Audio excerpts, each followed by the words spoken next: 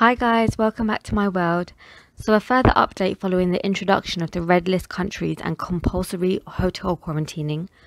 4 passengers have been fined £10,000 each after failing to declare that they had travelled into the UK from a red list country.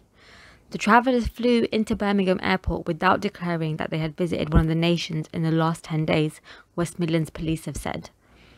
Rules came into force on Monday requiring the UK and Irish nationals and UK residents returning to England from 33 countries to quarantine in government-approved hotel for 10 days. The listed countries are those deemed at high risk of coronavirus variants and includes all of South America, Southern Africa, Portugal and the United Arab Emirates. Temporary Assistant Chief Constable Chris Todd told a meeting held by the force's Strategic Policing and Crime Board, "By midday yesterday, on the first day of implementation, we have received 6 passengers who are declared travelling from a red list country who were taken into the quarantine hotel. We also had 4 passengers who were identified as having been travelled from a red list country but hadn't declared it.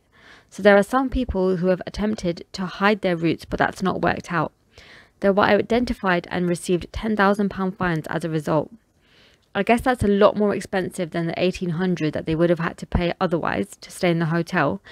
And it looks like the officials are actually taking this hotel quarantining quite seriously. I guess they shouldn't count themselves as too lucky, but lucky enough not to end up in jail for 10 years, which in my opinion I think is a bit of an overkill. Stay tuned guys for more videos and don't forget to stay subscribing.